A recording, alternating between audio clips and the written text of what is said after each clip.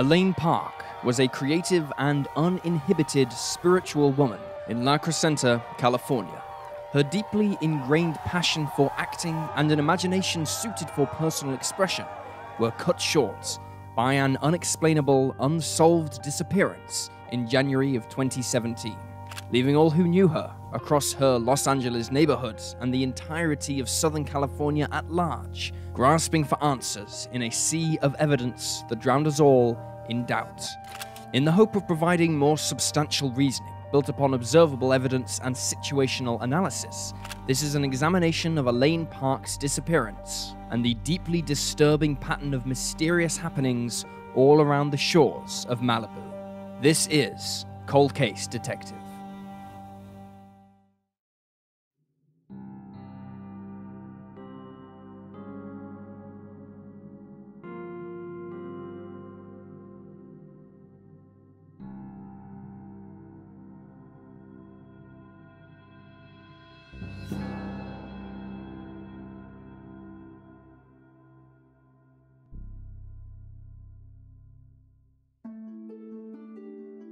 Elaine Park was born on September 24, 1996, to parents Ray and Susan Park in Los Angeles, California.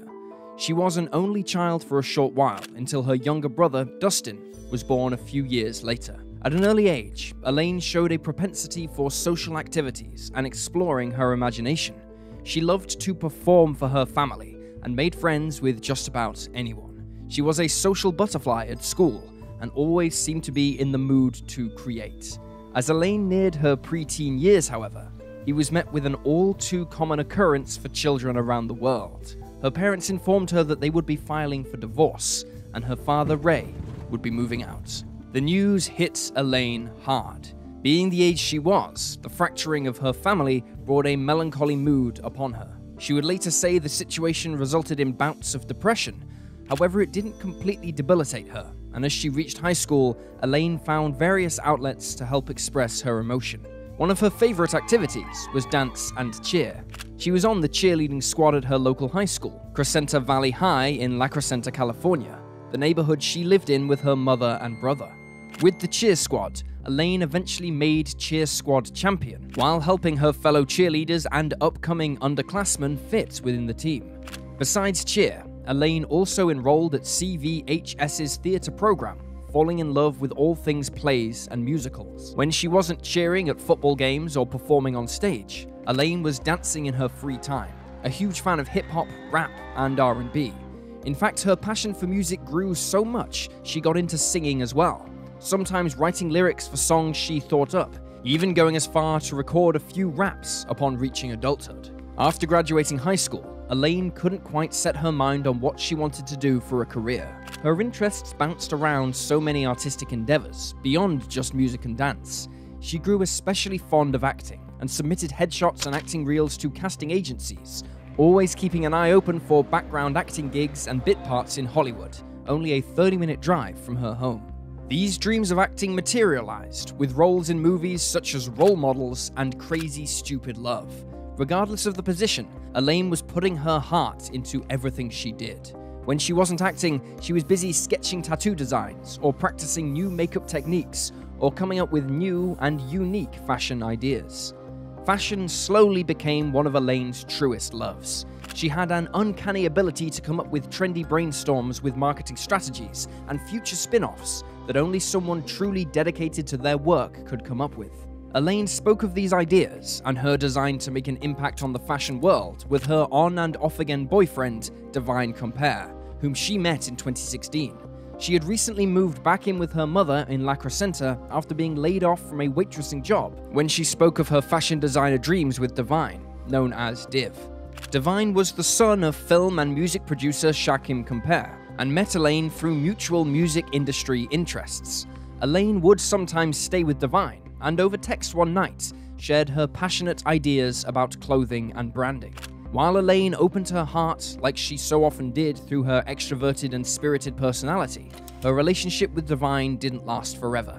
The two never really formed a bond as partners, and eventually broke off contact in January of 2017, when Elaine informed Div that she needed time for herself to truly focus on her future and next steps.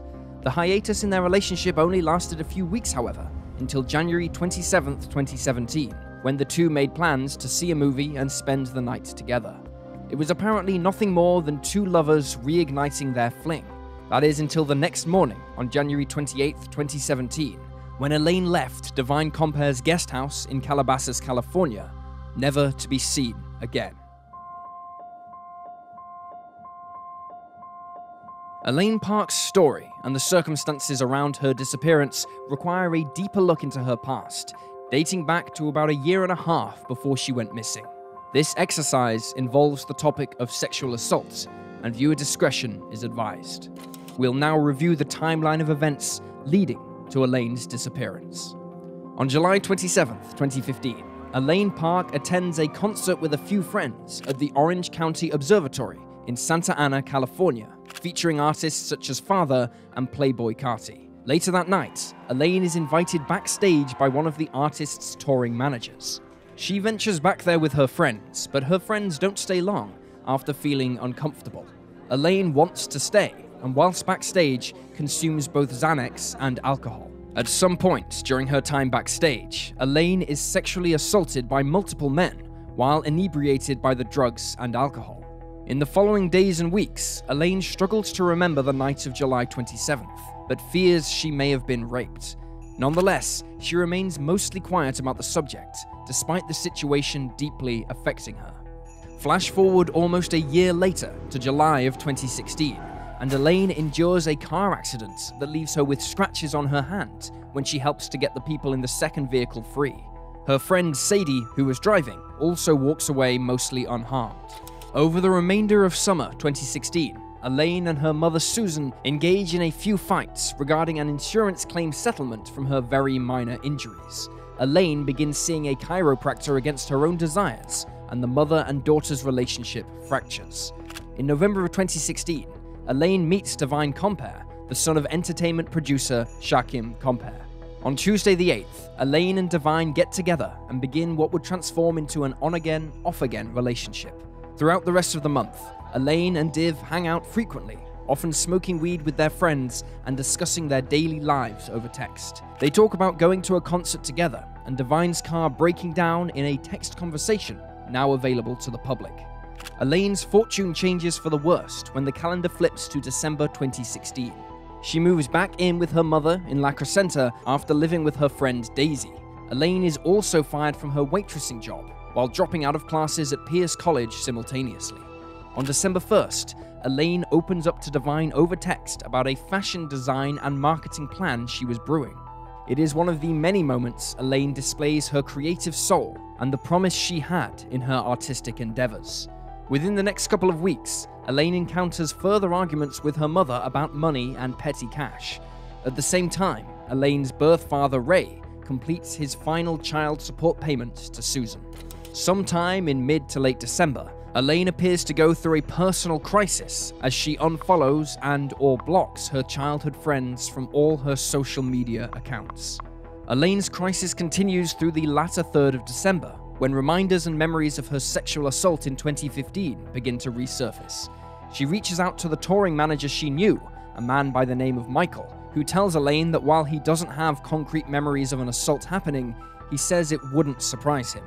When Michael asks Elaine why she's calling him a year and a half later, Elaine says she can no longer block the feeling from her mind, and that her art and design is no longer helping her cope, and she needs answers. Around the same time, on December 28, 2016, Elaine posts a Twitter thread about her experience dealing with the trauma of sexual assault.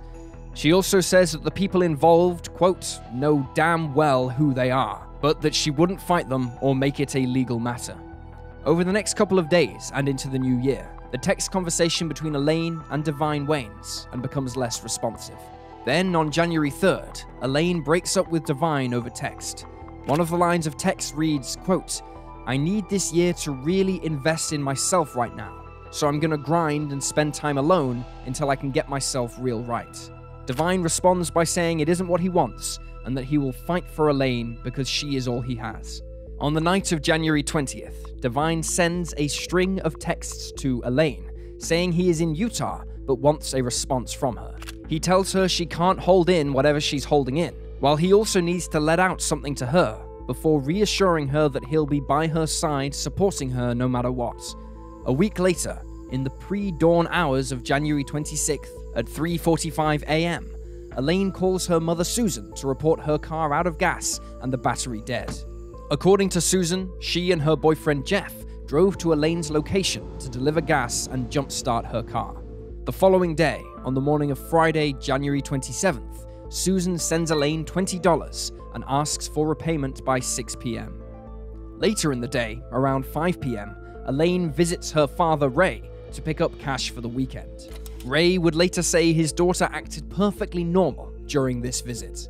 An hour later, at 6:01 p.m., Elaine receives a text from Susan regarding the money she lent her.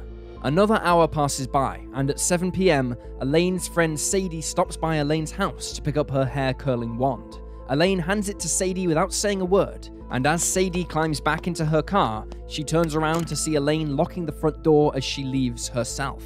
In the next 30 minutes, Elaine reaches her car and departs La Crescenta to meet up with Divine Compare at his place in Calabasas, California. At around 8:10 p.m., Elaine arrives in Calabasas.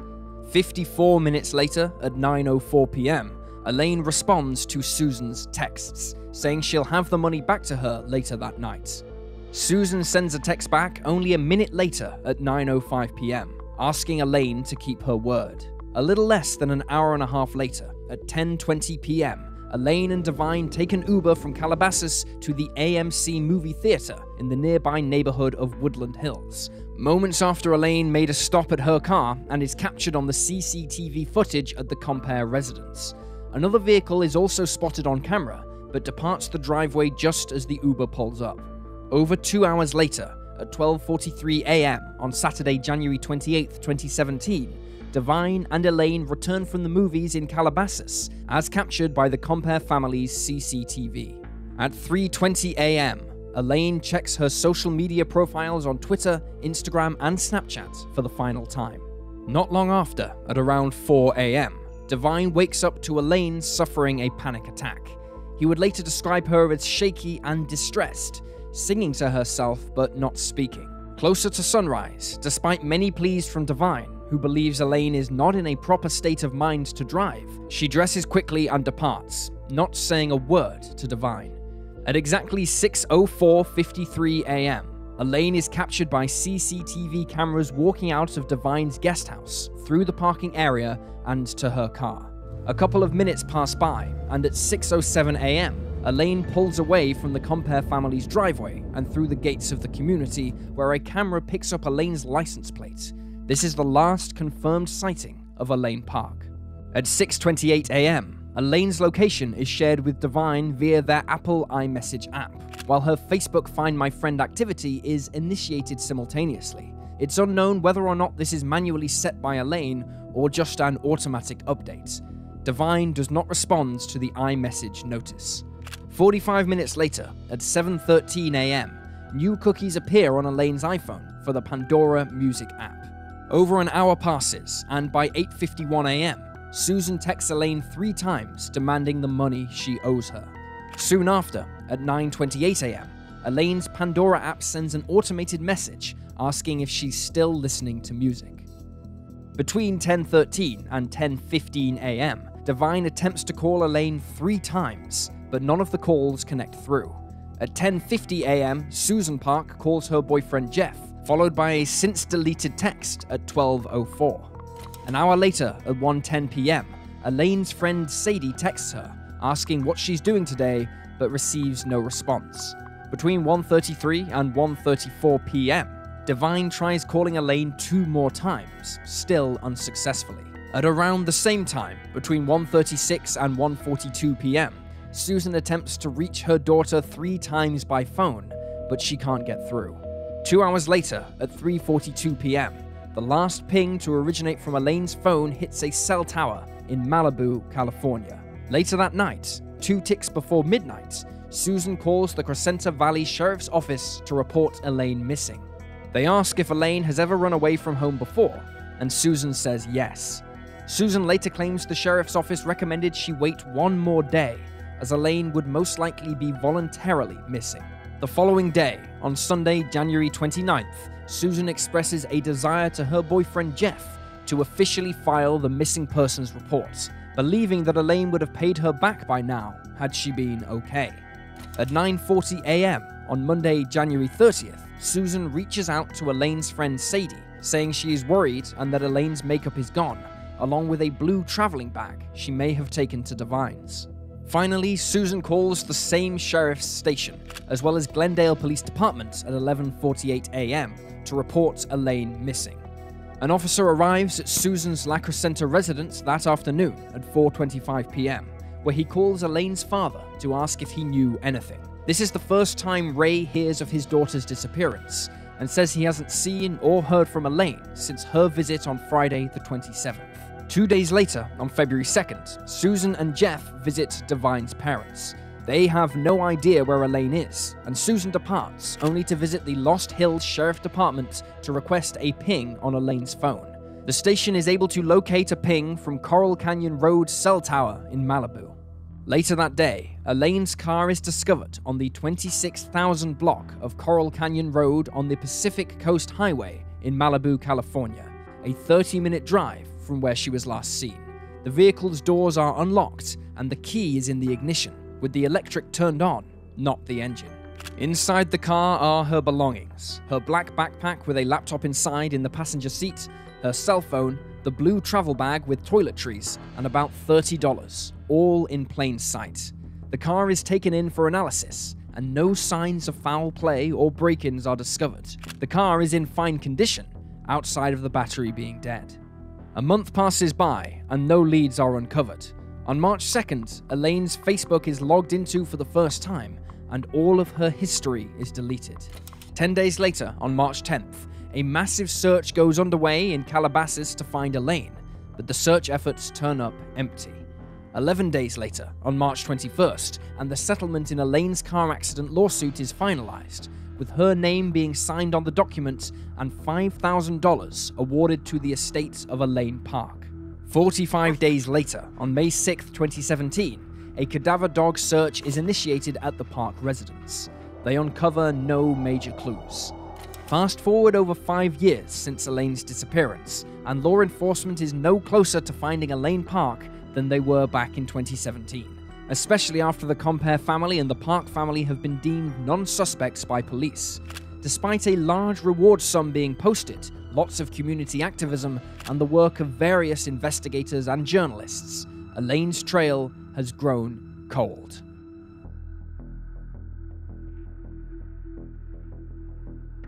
Without a doubt, the most confounding aspect to Elaine Park's case file is the hours of CCTV footage provided by the Compere residents, and later those involved with the investigation, to the general public. This closed-circuit television recording comes from the night Elaine was last seen with her then-boyfriend Devine, and the morning she departed the Calabasas home, resulting in the last time anyone officially saw Elaine Park.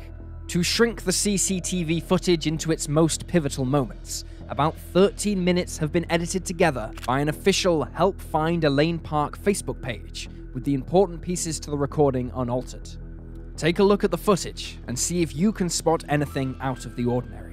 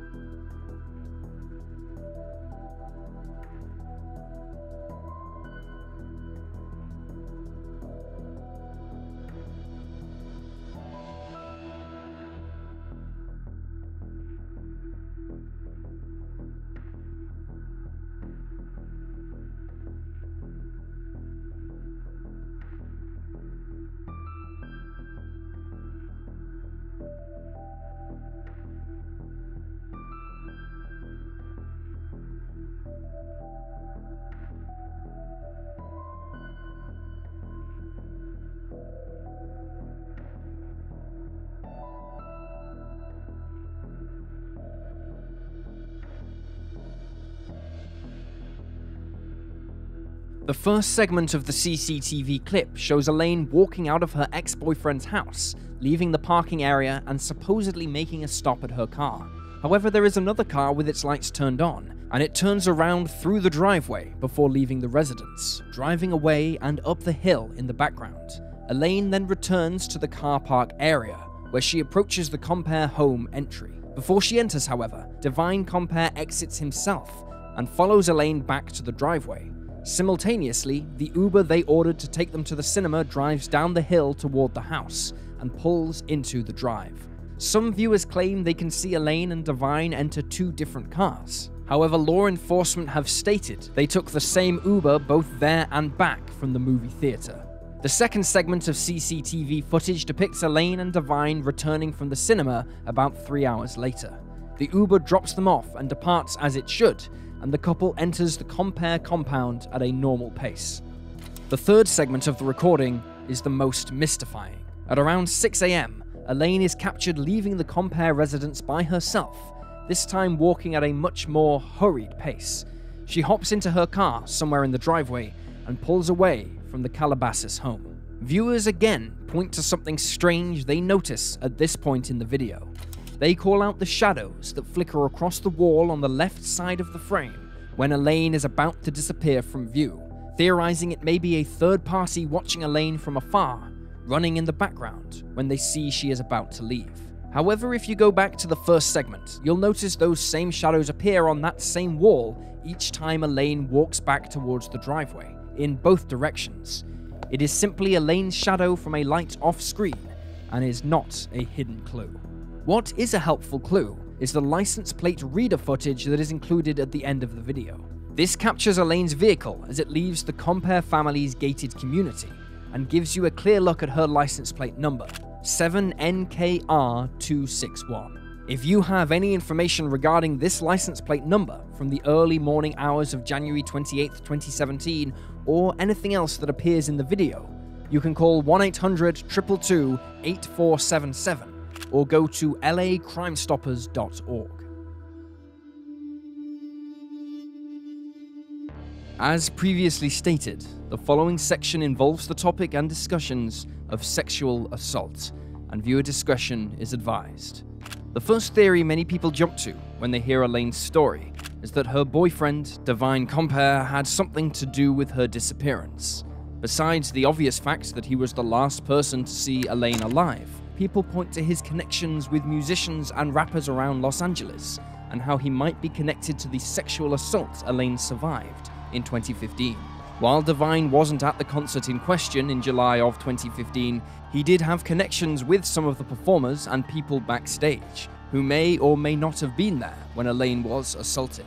People wonder if this is what Divine is referring to in the text messages made available to the public after she breaks up with him, when he says, quote, "I need to let all this out to you," followed later by, quote, "You can't hold all that in, let it out, what's going on?" People wonder if this is Divine coaxing Elaine to say everything she knows about her assault in 2015, to make sure she isn't about to take the information to the police and expose either Divine's contacts or Divine himself.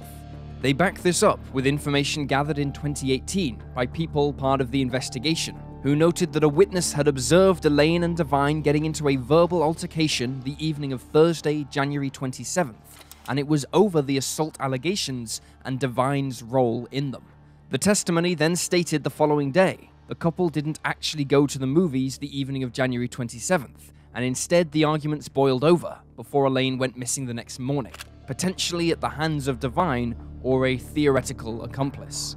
To accentuate this theory, many point to the CCTV footage and take issue with how it conveniently ends right after Elaine leaves the property, and what follows isn't publicly available.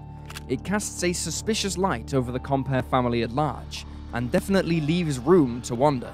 However, there are many pieces to the case that address and refute this theory.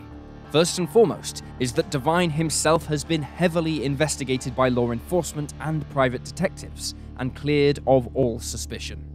That's not all though. Let's look at the materials we have ourselves. We have the texts Divine was sending to Elaine after their breakup, and nowhere did it ever show Divine was making threatening comments or showing a lack of support to Elaine. In fact, he was quite supportive of Elaine overall, saying that he would be there for her and that they'd make it to the other side. In interviews with other amateur investigators, Devine stated he never pressed Elaine about her assault experience, and that she was truly attempting to figure it out on her own, but was struggling with the weight of holding it all in and not being able to remember it for over a year. There's also the matter of Elaine's tweets from the night of December 28th, where she talks about her emotions and trauma as a result of the assaults, but also the wisdom she wants to give to others. Most notably, at the beginning of the thread, she says that while the people who assaulted her know who they are, she is not out to frame anyone, pursue legal action, or enact justice through accusatory means. Rather, she wants to heal from her trauma on her own terms, and leave the law out of it. In addition, one evening before Elaine went missing, she posted a live Periscope stream of a rap she had written, the lyrics very strongly hinting at her relationship and breakup with Devine. Through her rap, Elaine never talked about Devine as if he was connected to her assault, or really about the assault at all. Rather, she explained the reason she and Devine couldn't be together was a difference in morals and materialistic desires. Thus, Elaine, both publicly and privately, was adamant about not pursuing some sort of legal or vigilante justice. If someone wanted her dead because of that, there's absolutely zero proof Elaine would have tried it anyway, most likely ruling out one of her assaulters or Devine. The only other sensible motive that would pit Devine against Elaine is being upset that they broke up and not wanting it to end like it did. However, as exemplified by the text messages and interviews Devine has taken part in, he has shown no animosity towards Elaine or anger about their relationship. Also, it must be taken into consideration the date Elaine and Devine went on the night before she went missing. A couple facing that much volatility and tension simply doesn't go to the movies together and pretend like everything is normal for a couple of hours. The Uber drivers who drove the pair have since been tracked down and interviewed, and have stated they didn't suspect anything was wrong with either Devine or Elaine, that they were hugging and kissing during the car rides, and overall sporting a calm demeanor. There was an instance in which the Uber driver said Devine asked Elaine if she was good a couple of times, but Elaine always replied yes, and never displayed any sort of warning signs. While the CCTV footage is distressing and adds suspicion to the Compere family, there simply isn't a shred of physical proof or sensible motive that connects them to foul play in the case. So if there are holes in the theory that Devine had something to do with it, what about other love interests or ex-boyfriends in Elaine's life? There was one man from Elaine's past that caught the attention of law enforcement, an underground rapper by the stage name of Lolo. Lolo and Elaine had a short fling sometime in the year leading up to Elaine's disappearance. However, the quick relationship wasn't sunshine and roses. Lolo was quite clingy and creeped out Elaine's closest friends. He would repeatedly call her, even after Elaine tried to sever ties, and despite being blocked on multiple numbers, Lolo would find new phones to contact her with. In addition, there were times Lolo would angrily text Elaine, saying things like he wanted to fight her for not responding, and that, quote, people were gonna die. Most glaring of all was an incident in 2016, in which Elaine and Lolo were pulled over and the car was searched by police. Authorities found an unauthorized firearm in Lolo's backpack, a firearm Elaine had no knowledge of. Elaine was set to testify at Lolo's court hearing on the matter mere weeks after she went missing, and some wonder if Lolo was involved to prevent her testimony from entering evidence. Not only that, but Lolo was released from jail pre-trial just 2 days before Elaine disappeared in Venice Beach, just a quick drive south on the Pacific Coast Highway from where Elaine's car was discovered in Malibu. Could he have left imprisonment and done something to Elaine to protect himself from his firearm charge? There are two things that suggest this isn't the case. First, Elaine's testimony wouldn't alter the outcome of Lolo's charges. Elaine didn't know he had the gun, and therefore couldn't give any sort of insight into when or how he obtained it. So had she just told the truth, which is what her friends told her to do, she would have explained her perspective and been dismissed without altering the ruling.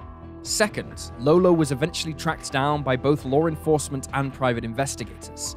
The PIs were the ones to first alert Lolo of Elaine's disappearance, and his reaction was one of genuine concern. He stated that he had stopped attempting to contact Elaine after his arrest and her continued pleas for space, but still thought about her every day. While it definitely appears he had an unhealthy obsession with Elaine, Lolo fully cooperated with the PIs and later the authorities, consistently making offers to help look for Elaine and provide as much assistance as he could. Without a true motive, and taking into consideration his behavior after the disappearance, the theory of his involvement is highly unlikely. Recently, one theory has caught fire amongst many across the internet, one suggesting that Susan Park is herself responsible for her daughter's disappearance.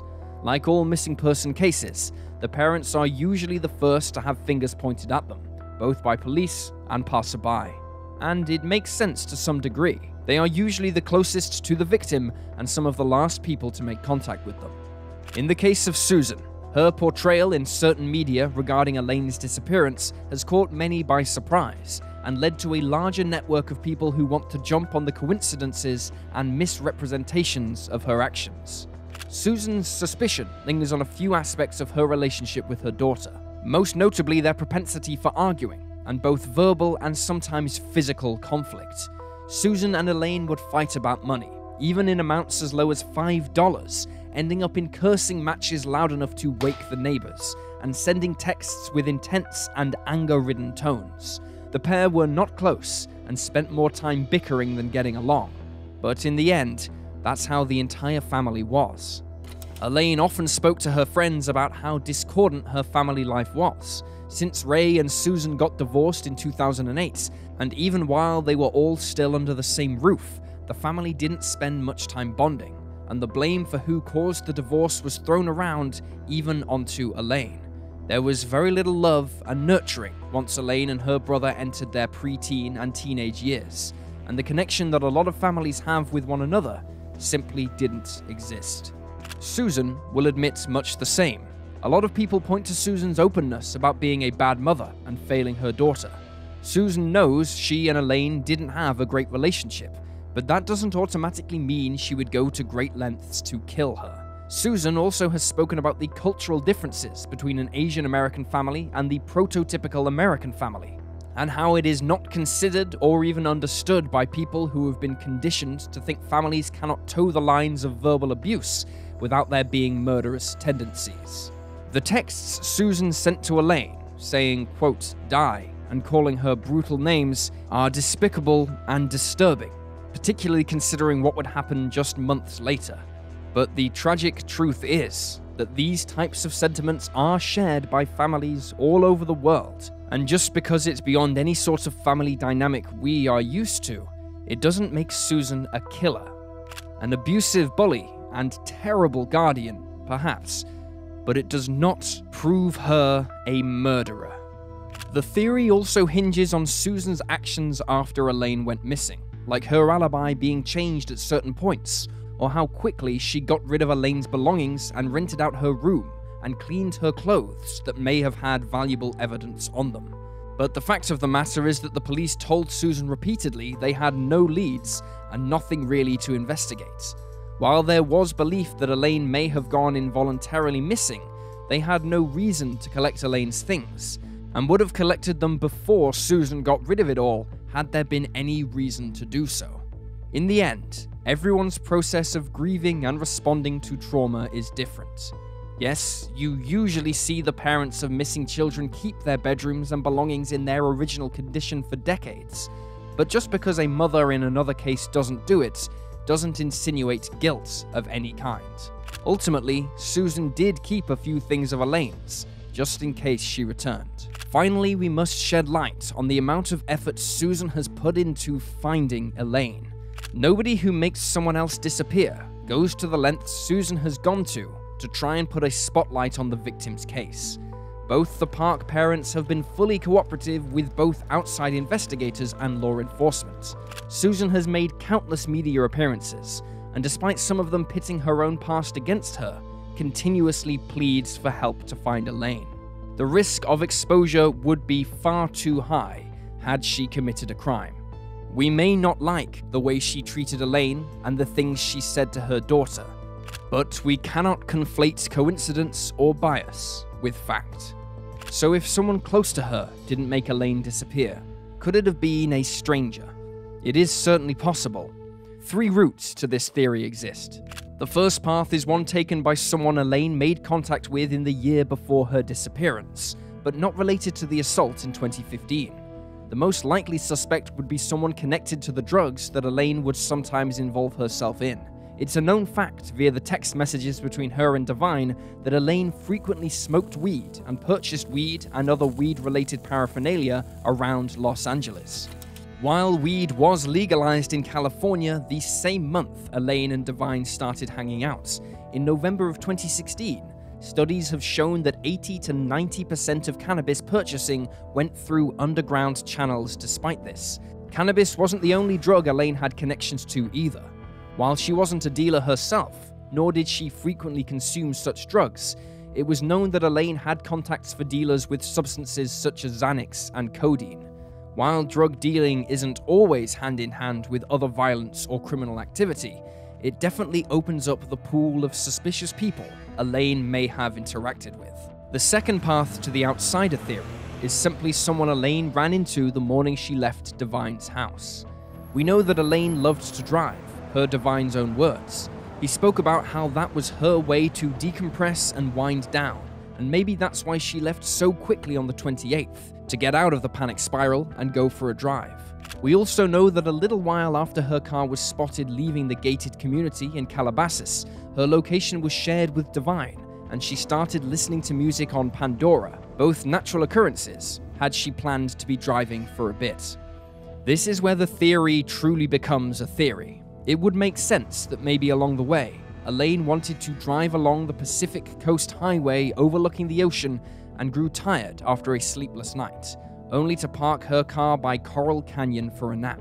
This is where it was found 4 days later, so if she did stop to rest, maybe someone stopped by and pretended they needed help, or simply kidnapped her when no one was looking. This theory struggles to hold weight when you look deeper at the facts.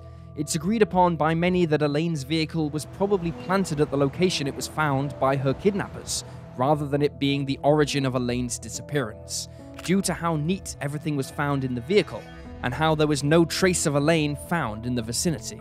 The spot where Elaine's car was found is also a very busy section of Malibu, and has frequent tourists stopping by, even at 6:30 a.m. in the morning.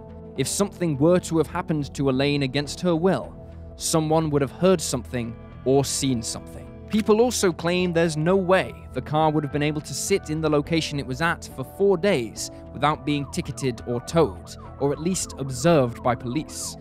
However, that section of the Pacific Coast Highway is known for parked cars sitting along the coast for days, if not weeks at a time, and it is totally reasonable that the LA County Sheriff missed it, if not completely ignored it. The third and final path to an outsider theory is that a serial killer is operating in or around Malibu, California, and law enforcement in the area has failed to make arrests, allowing people like Elaine to become a victim.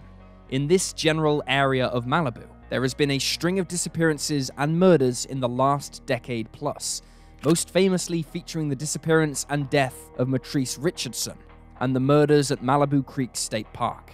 The latter crimes were covered up by the Lost Hills Sheriff Station, which had a long history of scandals and similar legal issues, including releasing Matrice in the middle of the night instead of holding her until her family was able to pick her up the next day, as reported on by Cece Woods of the local Malibu.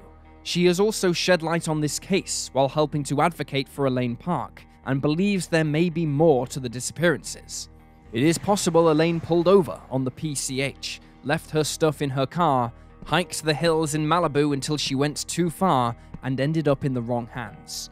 It is a little far-fetched, but still a potential explanation. The final theory put forth in Elaine's case is suicide. Some of the precursors are there. Elaine was suffering from a mental health break due to the trauma of her assault, and displaying signs of reclusiveness from her friends, whom she had been slowly blocking on social media. She was also feeling alienated from home, and the constant bickering with her mother regarding the money she owed could have been a breaking point. Combined with the bizarre and hurried morning she had with Divine before she went missing, it is possible Elaine got in her car, drove to the beach, and decided she would try an alternative way to escape the turmoil and trauma. Some say this is highly unlikely, that she wouldn't have left her phone in her car, and at least would have taken it with her. But that doesn't mean anything. It's too often we assume that just because the younger generation grew up with phones in their pockets, that they are all addicted and cannot go a few minutes without being online. It simply isn't true. A lot of people who are overwhelmed and dealing with anxiety, depression, and panic disorder want nothing to do with what's on their phone and want to be isolated and alone. If Elaine was struggling with social pressures and the constant texts and calls from her mother, it totally makes sense that Elaine would want to leave her phone behind if she was going to de-stress for a while, if not depart for good. Elaine could also have had a bad reaction to drugs she may have taken during the last night she spent with Divine. Divine has said the pair didn't consume drugs or alcohol on the night of the 27th, but those statements were taken in front of his parents, and the use of such substances cannot be 100% ruled out. Maybe he tried to persuade Elaine from leaving that morning or driving because she was under the influence of something, or she simply smoked too much weed and grew paranoid. This may have led to a lot of guilt, and while Divine should absolutely never hide information like this, Elaine could have been in an altered state, and taking her phone with her wherever she went was simply an afterthought. Again, it's hard to believe Elaine could have disappeared in the area that she did and committed suicide without a body ever appearing. But stranger things have happened in the hills of Malibu, and with the law enforcement's shady history, it's not impossible they missed a major clue. It should also be noted that the Lost Hills Sheriff Station does not have jurisdiction in Elaine's case.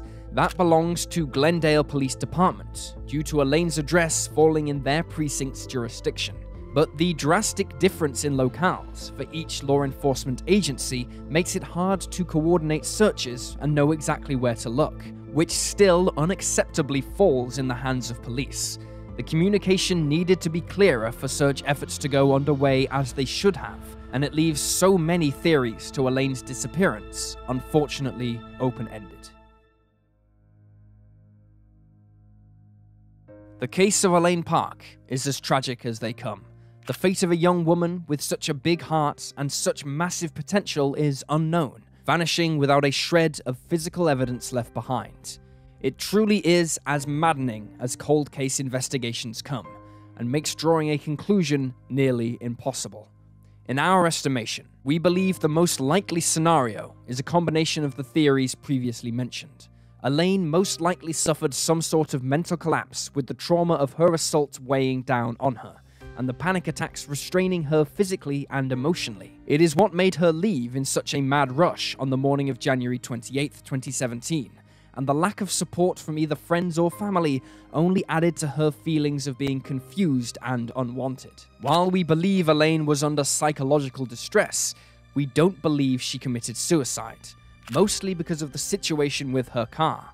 We believe she went somewhere to cope with her newfound state of panic, potentially under the influence of drugs, and ran into someone who ultimately took advantage of a woman desperate for help, much like someone took advantage of her in July of 2015.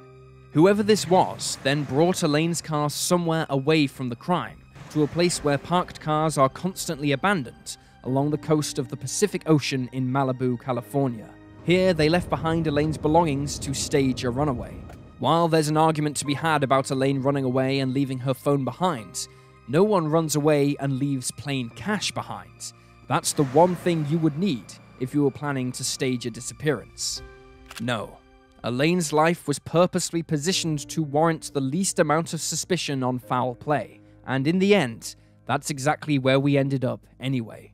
Who this perpetrator is anyone's best guess, but it is most likely not Divine, Lolo, or Elaine's family. While we can't rule it out 100%, it would take a huge piece of physical evidence to make that scenario a dominant lead. As gut-wrenching as it is to walk away from such an in-depth investigation without a conclusive hypothesis, it should not take away from the efforts we continue to make in our search for Elaine. While it's unlikely, there is still a chance Elaine is out there, alive and breathing. It is up to us to bring her home, and if not, at least bring about closure and justice for Ray, Susan, and Dustin Park. Until then, it's important to shine a light on Elaine's legacy. Elaine, despite growing up in a broken home without a lot of love to receive, was the first to bring that love to others. She nurtured relationships with many friends and put her heart into everything she did. She was well on her way to being an iconic fashion designer, an effervescent actress and dancer and lyricist, a powerful poet, and above all, a passionate and personable artist. She was a survivor, whose entire being was filled with courage and strength. She spoke her heart so that others without a voice may find solace in her persistence. She had dreams like the rest of us, and so much more to share. We must find a way to make those dreams a reality, and allow her imagination to return to the world. Even if Elaine Park remains missing, the positive impact she made on the world will not perish, and the goodwill that she stood for will not be erased, nor will her story. This is Cold Case Detective.